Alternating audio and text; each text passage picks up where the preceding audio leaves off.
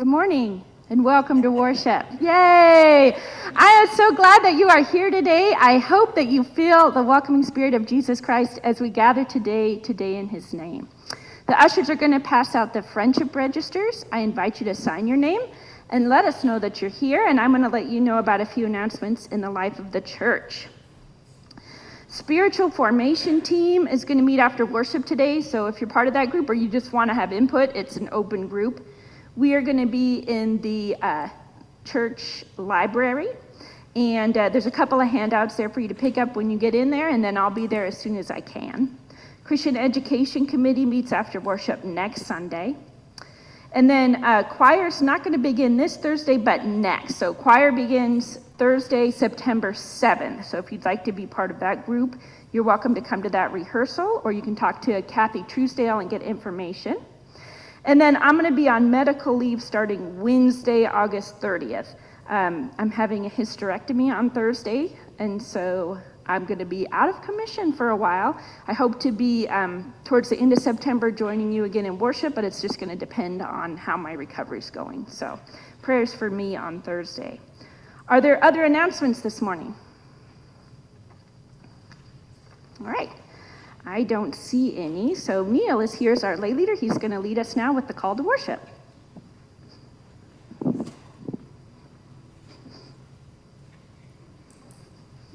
Good morning, everybody. Please stand if you're able for our call to worship.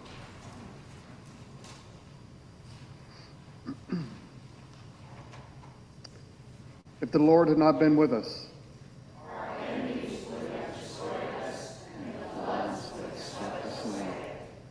Blessed be the Lord, who has not forsaken us. Our help is in the name of the Lord, maker of heaven and earth. Let us worship God.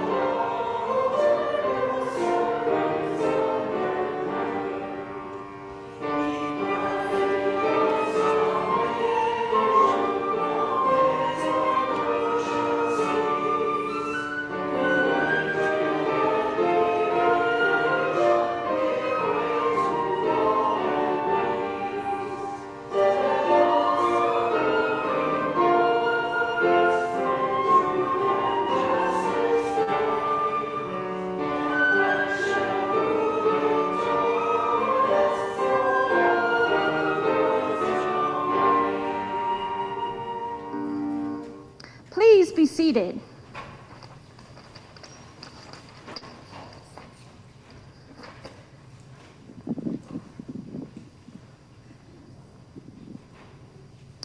Our help is in the name of the Lord, who made heaven and earth. Confident in this ever-gracious, never-failing help, we come before the Lord confessing our sin and seeking forgiveness. Please join with me in the prayer of confession printed in your bulletin. Forgiving God, we confess that we are conformed to this world. We conform to this world's frantic pace, too hectic to notice all the blessings you provide. We conform to this world's reckless waste, exploiting what you entrust to our care. We conform to this world's shallow values, oblivious to the giftedness of people different from us. We conform to this world's impatient attitudes, preferring the latest instead of the lasting. Forgive our conformity and transform us, O God. We pray in Jesus' name. Amen. If it had not been the Lord who was on our side, we would have been lost to sin. But it is the Lord who is on our side, and so we are forgiven. Know in your hearts today that you are forgiven, and be at peace. Amen.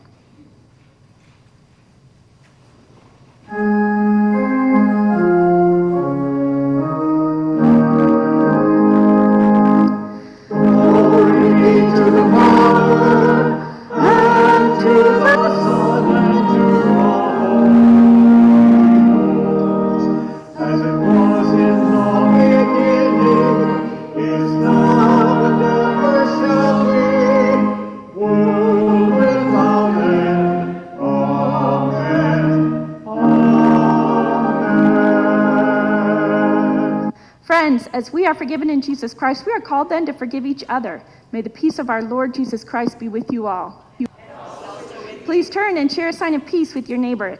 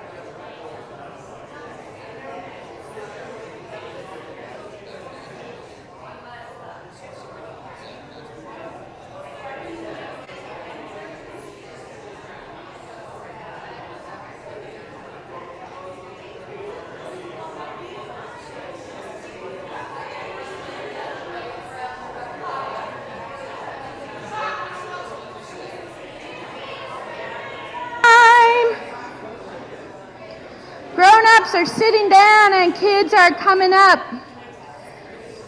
We have kids' sermon time. I have a book to read. We've been reading books all summer while the adults are doing juicy stories from Judges. Kids are doing books from Pastor Heather's collection.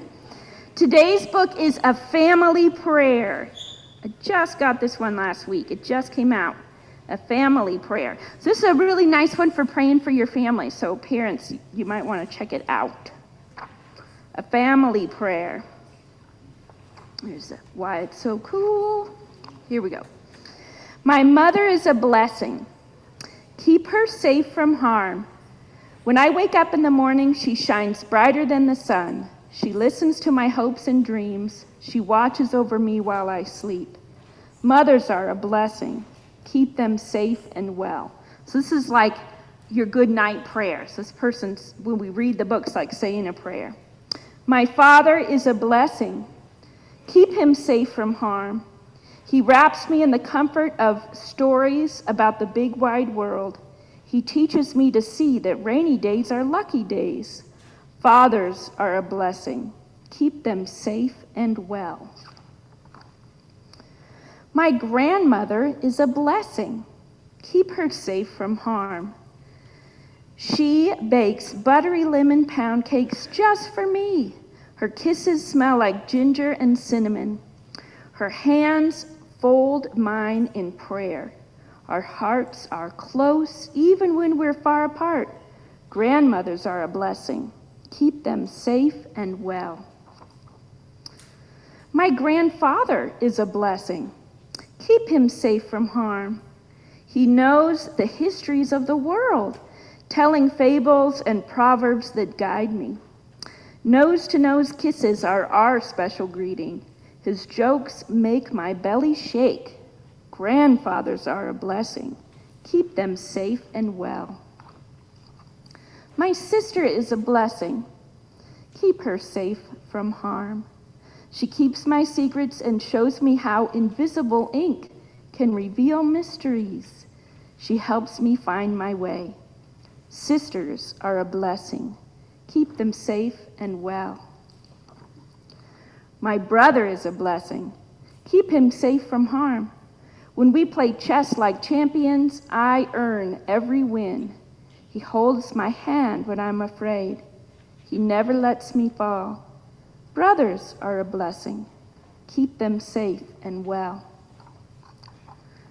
My auntie is a blessing. Keep her safe from harm. She sings sweet songs she learned long ago from her mother, who sang to her at bedtime. She whispers tales of her world travels as she rocks me to sleep.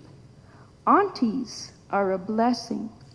Keep them safe and well. My uncle is a blessing. Keep him safe from harm. We work side by side in his garden, planting seeds that bring joy to the family table. Flowers bloom and vegetables grow. He treats me to double scoops of ice cream when it's just the two of us. Uncles are a blessing. Keep them safe and well. My cousins are a blessing. Keep them safe from harm. They laugh the loudest at my knock-knock jokes. When we're together, it's like parading in our own circus. We have fun climbing trees, watching snails, and racing squirrels. Cousins are a blessing. Keep them safe and well. My godparents are a blessing. Keep them safe from harm. They were chosen for their kindness and their love for my family. They give the best presents and come to all my big events. Godparents are a blessing. Keep them safe and well. My babysitters are a blessing. Keep them safe from harm.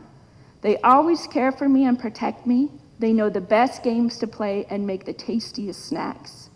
Babysitters are a blessing. Keep them safe and well. My dog is a blessing. Keep her safe from harm. She protects us day and night. Her funny tricks comfort us. When we walk, she leads the way. Pets are a blessing. Keep them safe and well.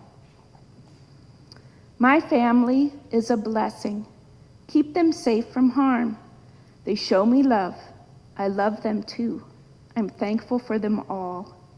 Families are a blessing. Keep them safe and well. I am a blessing to my family. I love them each and every one. When they are far away from me and I am far away from them, my prayers surround us all with peace and love, morning, noon, and night. I am a blessing. I am safe. I am well. I am loved. The end. I like this book because it tells lots of different people that are a blessing in someone's life. Can you think of some people that are a blessing in your life? My grandma and grandpa. Yeah, your grandma and grandpa, that's right. My grandpa doesn't papa, but he still has a mustache. Oh, he has a mustache. I like mustaches, so I like him. Oh, he says his papa has a mustache, and he likes mustaches, so he likes him. Who's a blessing in your life? Your cat, yeah. I have a cat and Yeah.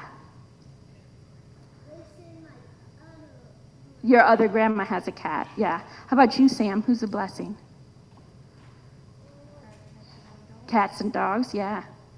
How about you? Can you think of one? Your pets, Josephine? Yes, I love my pets too. I like this one because the dog looks like my dog. So that's my dog. And you know who else that's not in here, but a lot of us met this week as teachers, right? Teachers are a blessing. I know, it's hard, and now, yeah, I see Sam's face. Not so much right now. I hear you, yeah. You love school, atta girl. So, yeah, teachers are a blessing too, and they're part of the group that cares for us, but some teachers are easier to get along with than others. So we thank God for all of our blessings, and thanks for listening to my story. Have a great day.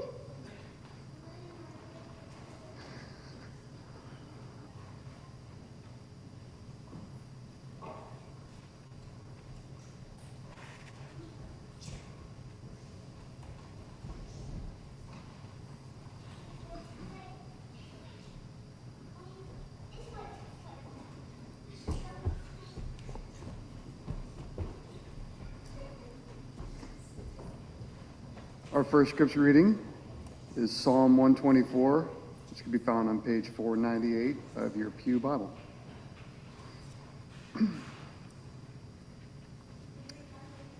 If it had not been the Lord who was on our side, let Israel now say, if it had not been the Lord who was on our side when our enemies attacked us, then he would have swallowed us up alive, or the anger was kindled against us. The flood would have swept us away. The torrent would have gone over us. Then over us would have gone the raging waters. Blessed be the Lord, who has not given us as prey to their teeth. We have escaped like a bird from the snare of the fowlers. The snare is broken, and we have escaped. Our hope was in the name of the Lord, who made heaven and earth. So we're the Lord. Thank you.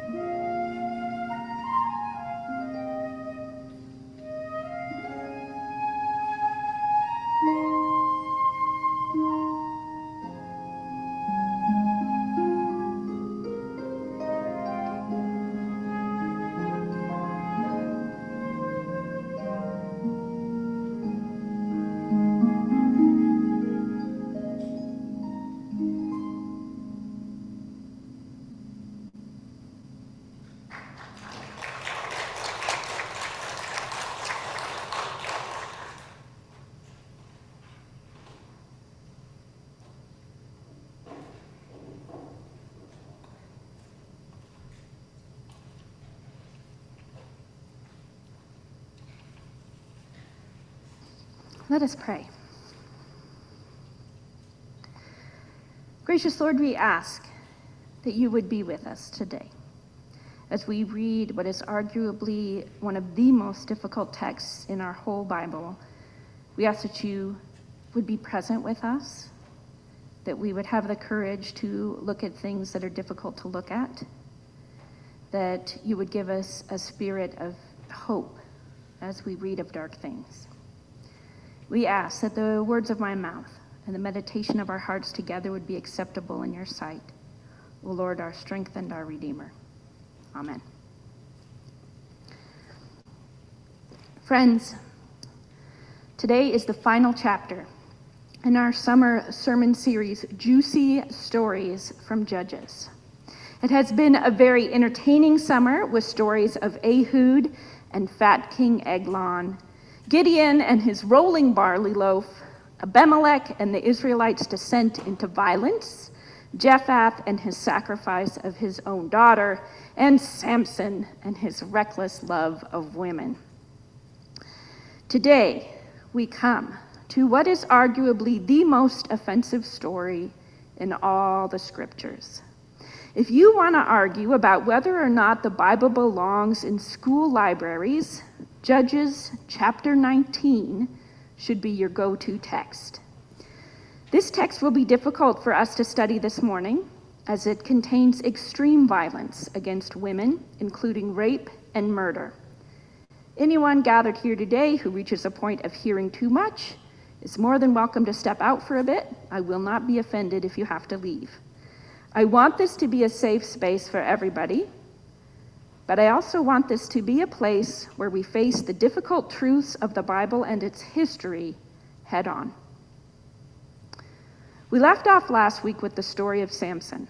He had been a judge of Israel for 20 years, but there was no peace during his reign. Now that Samson has died, there will be no more judges, and Israel has descended into complete and utter chaos. The chapters that we're skipping for today are chapters 17 and 18, and they detail a story of religious chaos. It's a story about folks crafting their own idols, making their own priests. The Levitical or priestly class is no longer committed to the proper worship at the tabernacle, and it's every man for himself. As you can imagine, religion was used for manipulation and private gain. Not so different than some religious communities today.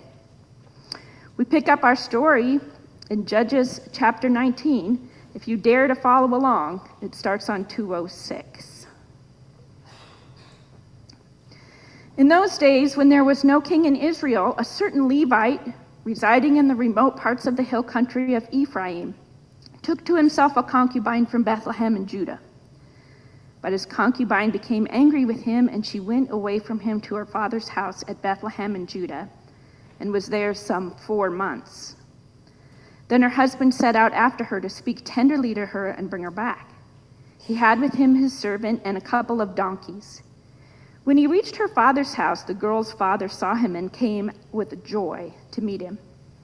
His father-in-law, the girl's father, made him stay, and he remained with him 3 days. So they ate and drank, and he stayed there. On the 4th day, they got up early in the morning, and he prepared to go. But the girl's father said to his son-in-law, "Fortify yourself with a bit of food, and after that you may go." So the 2 men sat and ate and drank together, and the girl's father said to the man, "Why not spend the night? Enjoy yourself." When the man got up to go, his father-in-law kept urging him until he spent the night there again. On the 5th day, he got up early in the morning to leave, and the girl's father said, "Fortify yourself." So they lingered until the day declined, and the 2 of them ate and drank. When the man with his concubine and his servant got up to leave, his father-in-law, the girl's father, said to him, "Look, the day is worn on until it's almost evening. Spend the night. See, the day's drawn to a close. Spend the night here. Enjoy yourself. Tomorrow you can get up early in the morning for your journey and go home." But the man would not spend the night. He got up and departed and arrived opposite Jebus, that's Jerusalem. He had with him a couple of saddled donkeys, and his concubine was with him. When they were near Jebus, the day was far spent, and the servant said to his master, "Come now, let us turn aside to the city of the Jebusites and spend the night in it." But his master said to him, "We'll not turn aside into a city of foreigners who do not belong to the people of Israel. We will continue on to Gibeah." Then he said to his servant, "Come, let us try to reach one of these places and spend the night at Gibeah or at Ramah." So they passed on and went their way, and the sun went down on them near Gibeah, which belongs to Benjamin. They turned aside there to go in and spend the night at Gibeah. He went in and sat down in the open square of the city, but no one took them in to spend the night. All right, so we got a story here of a certain Levite. Remember, the Levites are the priestly class, the guys of the class of priests. He has a concubine, which is like a wife, but different. All women are property in the Old Testament, which is going to factor heavily throughout our story today. A concubine is like a second-class wife, so no honor there. The story says she's left her husband. And as we continue, you'll find that this is quite likely due to abuse. This guy is a real jerk. The woman goes home to her father to escape, but 4 months later, the Levite is back to get her. Her father seems reluctant to let the man leave with his daughter. Perhaps the daughter has told her father about the abuse she endures. But the woman is the property of the Levite, and so when he decides it's time to go, she has no choice. On the way home, they stop in the town of Gibeah to spend the night. And we start to get inklings of trouble here as the people of the town do not practice the required hospitality of Israel. Then at evening, there was an old man coming from his work in the field. The man was from the hill country of Ephraim, and he was residing in Gibeah. The people of that place were Benjamites. When the old man looked up and saw the wayfarer in the open square of the city, he said, "Where are you going? Where do you come from?" And he answered him, "We're passing from Bethlehem in Judea to the remote parts of the hill country of Ephraim, from which I come. I went to Bethlehem in Judah, and now I'm going on my way home. Nobody's offered to take me in. We, your servants, have straw and fodder for our donkeys, with bread and wine for me and the woman and the young man along with us. We need nothing more." And the old man said, "Peace be to you. I will care for all your wants, only do not spend the night in the square." So he brought him into his house and fed the donkeys, and they washed their feet and ate and drank. And while they were enjoying themselves, the men of the city, a perverse lot, surrounded the house and started pounding on the door. They said to the old man, the master of the house, "Bring out the man who came into your house so that we may have intercourse with him." The man, the master of the house, went out to them and said, "No, my brothers, do not act so wickedly. Since this man is my guest, do not do this vile thing. Here are my virgin daughter and his concubine. Let me bring them out now. Ravish them and do whatever you want to them. But against this man, do no such vile thing." But the men would not listen to him. So the man seized his concubine and put her out to them. And they wantonly raped her and abused her all through the night until the morning. And as the dawn began to break, they let her go. And as morning appeared, the woman came and fell down at the door of the man's house where her master was, until it was light. This is horrible. This is horrible. An old man offers the Levite and his traveling party shelter. And reminiscent of the story of Sodom, during the night, the men of the city come to attack the visitors. This is not about homosexuality. This is about hospitality. The sin here is that the people are supposed to welcome the stranger, not use them for their own devices. The homeowner offers his virgin daughter and the Levite's concubine to the men instead. But before he can act, the Levite grabs his own wife and throws her out the door. In the story of Sodom, the men are blinded before they can attack. But there is no such mercy here. The woman is gang raped throughout the night and finally passes out on the doorstep. In the morning, her master got up, opened the doors of the house, and when he went out to go on his way, there was his concubine lying at the door of the house with her hands on the threshold. "Get up," he said to her. "We're going." but there was no answer. Then he put her on the donkey, and the man set out for his home. And when he had entered his house, he took a knife, and grasping his concubine, he cut her into 12 pieces, limb by limb, and sent her throughout all the territory of Israel. Then he commanded the men whom he sent, saying, "Thus you shall say to all the Israelites, has such a thing ever happened since the day that the Israelites came up from the land of Egypt until this day? Consider it, take counsel, and speak out." We see the caliber of this Levite clearly in this text. He has no mercy or care for his wife at all. He sees her on the doorstep, clearly alive, and calls to her to get up so they can go. And when she doesn't respond, he places her upon his donkey and forces her to continue the journey home. And when they arrive home, the woman is not safe. She's been used by many men and is no longer of value to the Levite. So he literally throws her away. He grabs her, kills her, cuts her body into 12 pieces, and sends her to the 12 tribes of Israel. Why? Is he mad at how she was treated? No. He's mad at how he was treated. The men of Gibeah wasted something that was of value to him. That is the only sin that he sees. In chapter 20, the men of Israel begin to get upset, and they decide that they're going to go to war with the tribe of Benjamin, of which Gibeah is a part. 25,000 men die, as well as all the women, children, and livestock of the clan. The cities are burned, the tribe is almost obliterated, and only 600 men of Benjamin remain. We pick up our reading in chapter 21. Now the Israelites had sworn at Mizpah, "No one of us shall give a daughter in marriage to Benjamin." And the people came to Bethel and sat there until evening before God, and they lifted up their voices and wept bitterly. They said, "O Lord, the God of Israel, why has it come to pass that today there should be one tribe lacking in Israel?" On the next day, the people got up early and built an altar there and offered burnt offerings and sacrifices of well-being. Then the Israelites said, "Which of all the tribes of Israel did not come up in the assembly to the Lord?" For a solemn oath had been taken concerning whoever did not come up to the Lord at Mizpah, saying, "That one shall be put to death." But the Israelites had compassion for Benjamin, their kin, and said, "One tribe is cut off from Israel this day. What shall we do for wives for these who are left, since we have sworn by the Lord that we will not give them any of our daughters as wives?" Then they said, "Is there anyone from the tribes of Israel who didn't come up to the Lord at Mizpah?"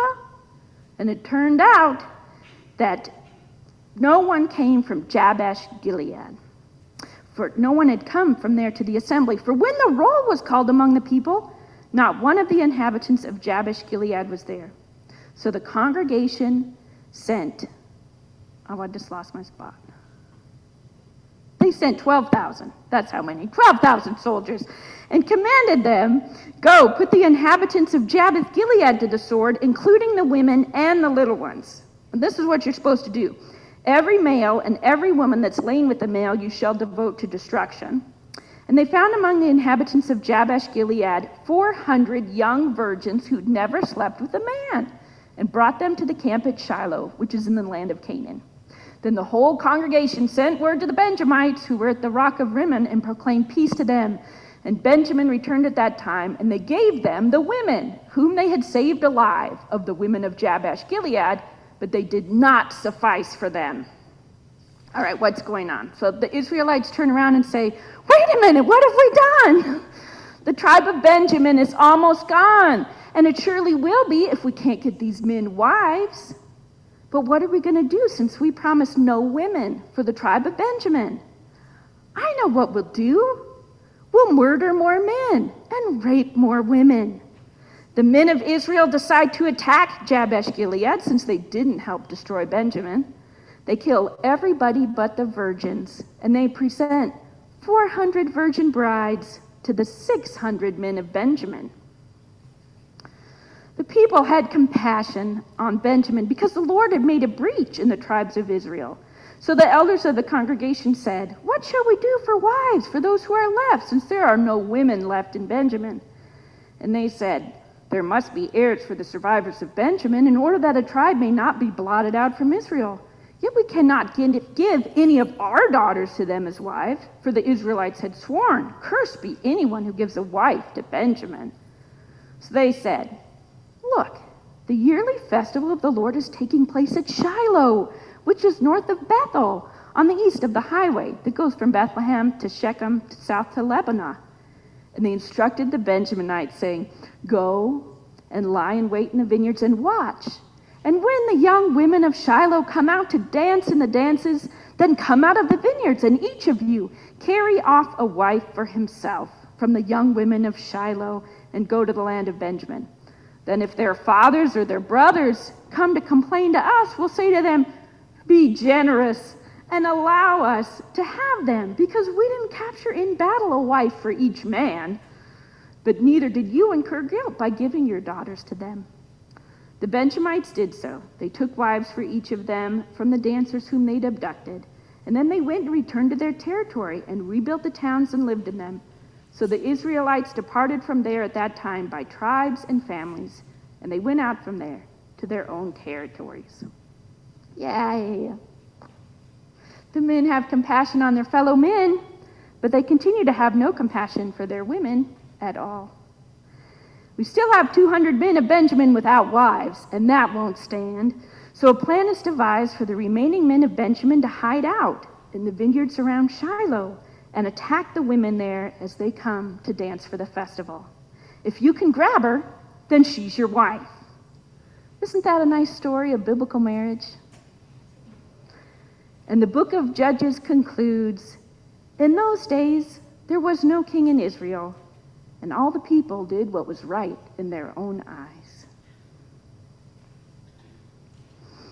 As a woman, I find these texts extremely traumatic and devastatingly depressing. These are stories that would rock the core of any person's faith. Where is God? What is the message? Why would these horrible things happen to innocent people? I wish I could tell you that there is a reason or a purpose here, but there isn't. The people have forgotten about God, and everyone just does whatever they want to do. And when society declines into that level of complete chaos, women are the ones who suffer. In her 1984 feminist classic, Texts of Terror, Phyllis Tribble offers a moving tribute to the unnamed concubine of Judges 19. Of all the characters in Scripture, she is the least. Appearing at the beginning and close of a story that rapes her, she is alone in a world of men. Neither the other characters nor the narrator recognize her humanity. She is property, object, tool, and literary device. Without name, speech, or power, she has no friends to aid her in life or to mourn her in death. Passing her back and forth among themselves, the men of Israel have obliterated her totally. Captured, betrayed, raped, tortured, murdered, dismembered, scattered. This woman is the most sinned against. Her body has been broken and given to many. Lesser power has no woman than this, that her life is laid down by a man.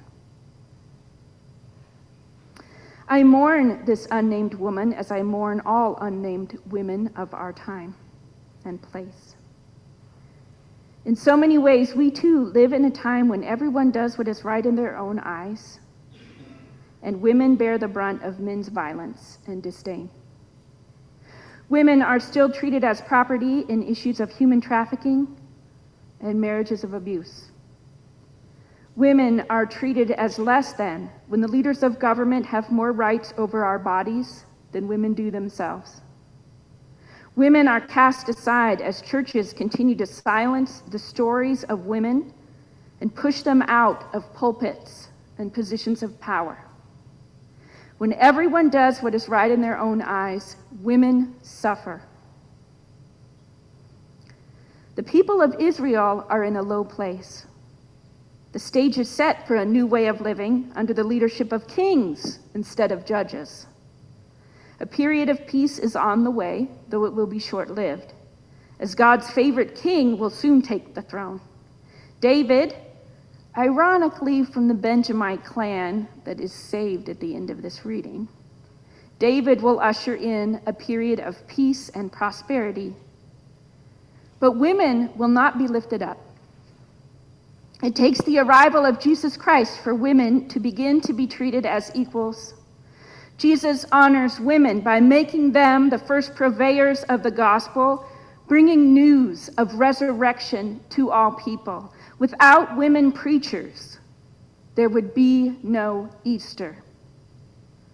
The church and society have struggled with that good news, and the temptation has always been to push women away and cast us aside. But God honors women as much as men, created as equals in the beginning, serving as equals until the end. Our Mother God honors all women, even if her sons can't figure that out. In our day and age, as everyone does what is right in their own eyes, I entreat you to look to and encourage the causes of women. Our sisters are stronger than any Samson or any man. We have suffered and struggled, and still we stand tall, proud bearers of a difficult history. We too are God's chosen people, and in times of chaos, we will rise.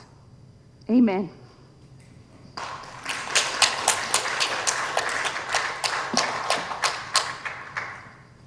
I like to do stuff like that before I go away, because I can say whatever I want, and then you forget about it, and then I come back, and everybody's happy to see me.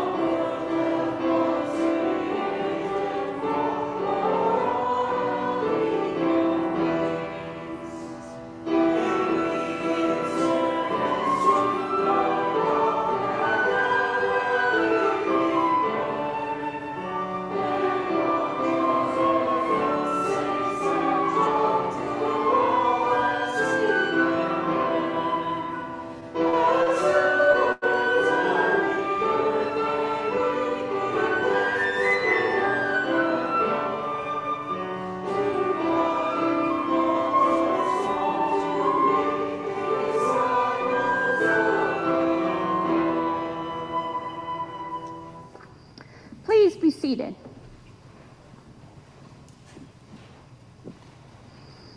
We come now to our time of prayer, sharing our joys and concerns together as a community, and I'm wondering what joys and concerns folks have that they would like to pray for today.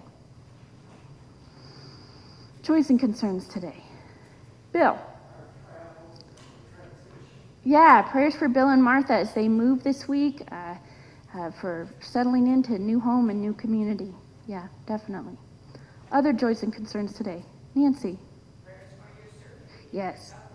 Prayers for surgery and recovery for me. My surgery is on Thursday.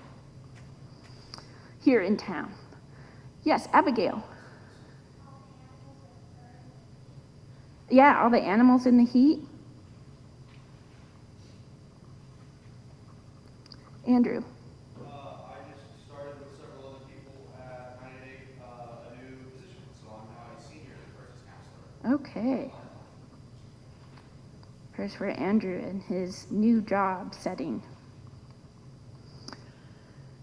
Marjorie. An update on baby Milo. He took a helicopter ride at 133 days from Tyler, Texas to Dallas, where they're doing some different things. He's now up to 4 pounds, almost 4.75 pounds. But his mom's able to go back and live at her own house now. So there's lots of good things happening with baby Milo. And yes, of course, I have pictures. Continued prayers for baby Milo. Others. Yeah, Henry. My niece Elise is having the same surgery. Prayers for Elise, who's also having surgery. Others.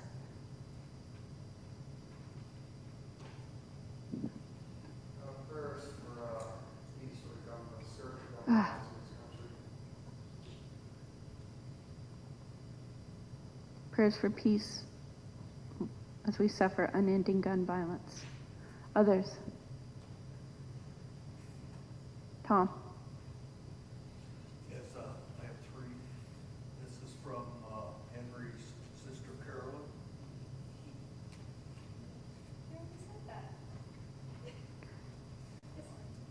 I was going to pray, but it was a note. She wanted prayers for Elise. Apparently that's been covered already. That's okay. We got it. Okay. Prayers of joy as Ted and Mary Garden celebrate their 63rd wedding anniversary.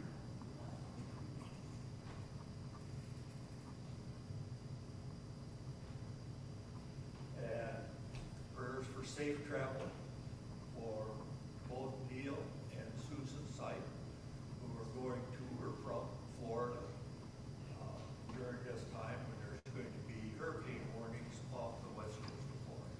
All right.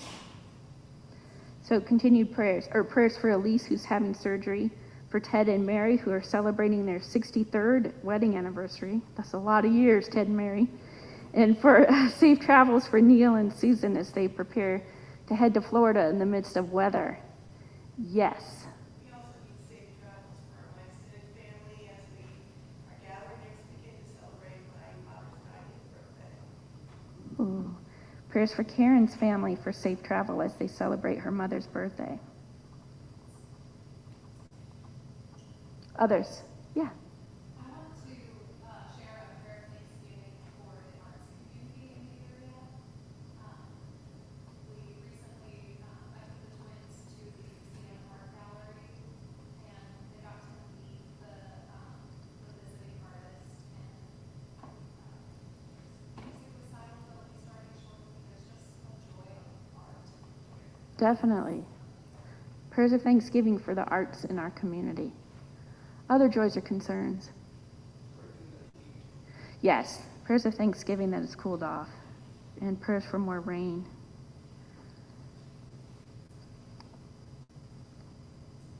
Others? Yeah.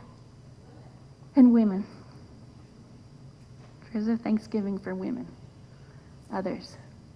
Yeah.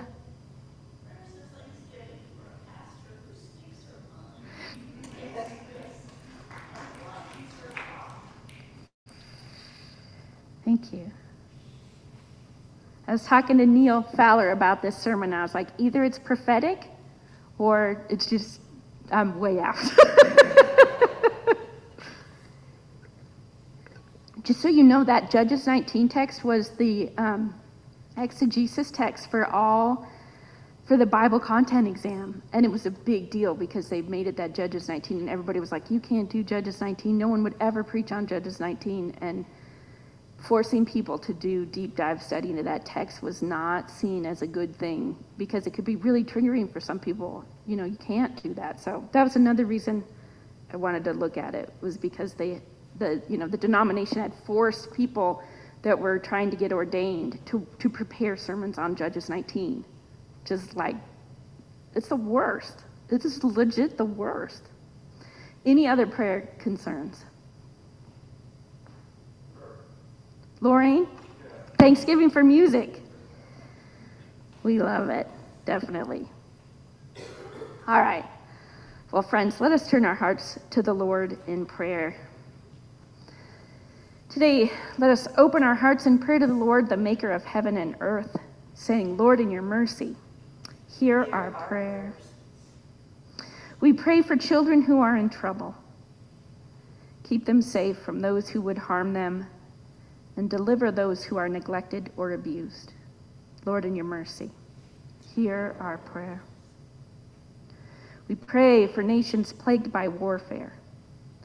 Take away the weapons of violence and make us instruments of peace. Lord, in your mercy, hear our prayer. We pray for those who serve others. Give energy and encouragement to all teachers, leaders, givers, and helpers. Lord, in your mercy, hear our prayer. We pray for people who are in prison. Set us free from every kind of captivity, addiction and affluence, poverty and prejudice. Lord, in your mercy, hear our prayer. We pray for the joys and concerns of this gathered community of faith. We pray for those facing surgery this week, including me and Elise. We pray that your healing hand would be upon us. We continue to pray for baby Milo as he improves, and we give you thanks that he is now closer to his mom. We pray for safe travels for Neil and Susan, for Karen's family, and for Bill and Martha as they move. We ask your blessing upon them. We pray for Andrew and his new job setting, for all the ones who were lifted up to supervisory, that it would be a blessing for them. We pray for peace on earth, especially in this country, and our unending struggle with gun violence. Lord, we pray that you would help us find a better way. We offer thanksgiving today for the cooler weather, and we pray for more rain. Thanksgiving for the arts in this community. Thanksgiving for animals, and we pray for those that have had to get outside through this heat. Thanksgiving for Ted and Mary and their anniversary. Thanksgiving for special music, for all the women who lead the church, and for pastors who dare to preach.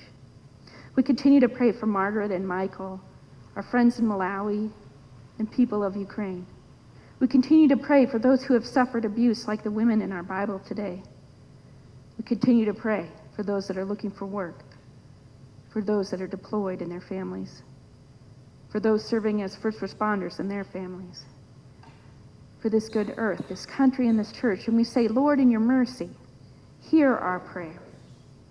We pray for the private concerns that weigh heavy on our hearts this day. We offer them to you in this moment of silence.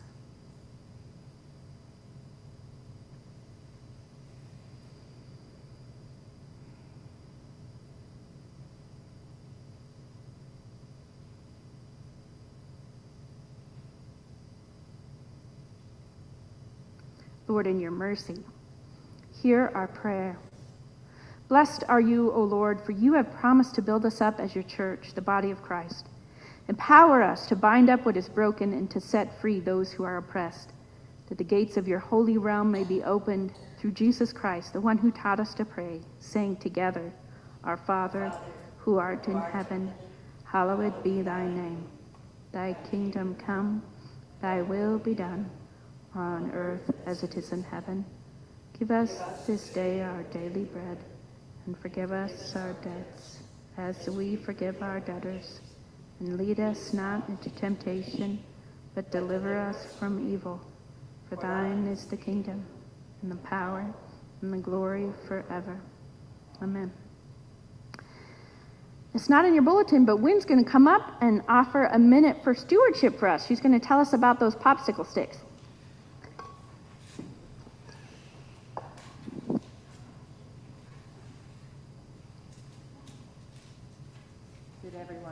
Did everyone get one? Yeah, I love it, showing you your popsicle sticks. If you didn't get one, the ushers can give you one. Will the ushers pass out the pens? Okay. A few months ago, we came to you saying that the roof was in need of big repairs, and we asked you to pledge to pay for those repairs. Today, you have, to date, you have gifted and given portions of your pledges of almost 1/3 the cost of the entire roof repairs. You're awesome. Pretty great. The 3-year campaign for the roof has had a fantastic start. Now, why did you pledge? Because somebody up here said, we need to pay for this roof. But we hope that you also pledged with a hope for the future of First Presbyterian. What do you see your hope for in the future of this place? Because that's what a roof does. It keeps us going. Think of a word or a short phrase that describes that, your hope for this future, for the future of this church. Put it on a stick, make it fit, and put it on the stick that you selected or were given, and pass your pens. To show that progress and faith you have in the future of the church, the Stewardship Committee has this visual for you. See, I've already put a couple of sticks on there, and I put my word, I hope this church will always have joy. What are some words that you can think of? Welcome. Welcome, I like it a lot. I felt welcome 2 years ago so much, yes. Service. Service? Service like work. Service. Commitment. Service, great. Anyone else? Yes. Sanctuary, love it. Love. Congregational health. Congregational health. That's a big one. Can you fit it on your stick? All right. Yes. Acceptance. I love it. Yes. Justice. Perfect. Okay. So all those words, and even if you copy one another, that's okay. We'll just get them on there anyway. Or we might stack them, whatever. When we have the offering, you can put your stick and your pen back in that offering plate. And next week, you can look for your phrase on this symbol of our faith in our future by bringing that roof. This is just a physical symbol. Thank you for making sure that this physical symbol of the church and believers will still be here for more believers and their work in the years to come. You've done a fabulous thing putting that roof back up there. Thank you.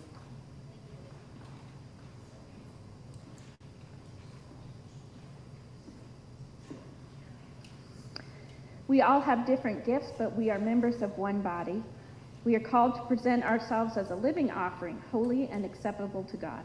This is our spiritual worship. Let us offer our lives and our gifts to God, who is the giver of life. I invite you now to present before the Lord your tithes, your gifts, and your very hearts, as once again Lorraine and I offer a gift of music.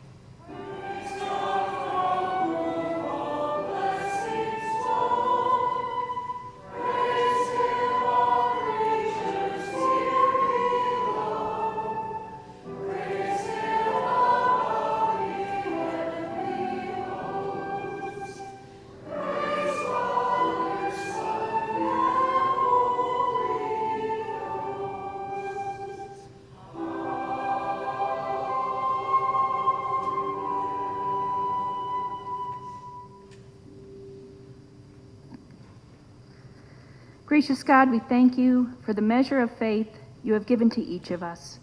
Increase in us generosity, compassion, and prophetic courage, so we may continue to be your body in and for the world.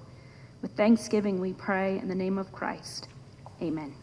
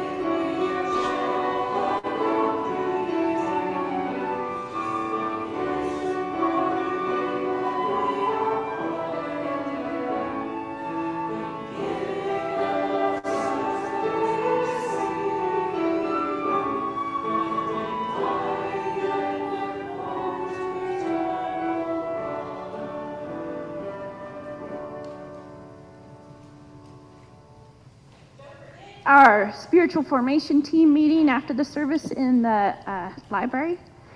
And take care. I want to miss you guys. I'll be watching from afar and then hopefully here in person. But I'll miss being here with you. So go forth from this place in peace to love and serve the Lord. And my friends, be blessed by the love of God, the grace of our Lord Jesus Christ, and the fellowship of the Holy Spirit now and forevermore. And all God's people say, Amen.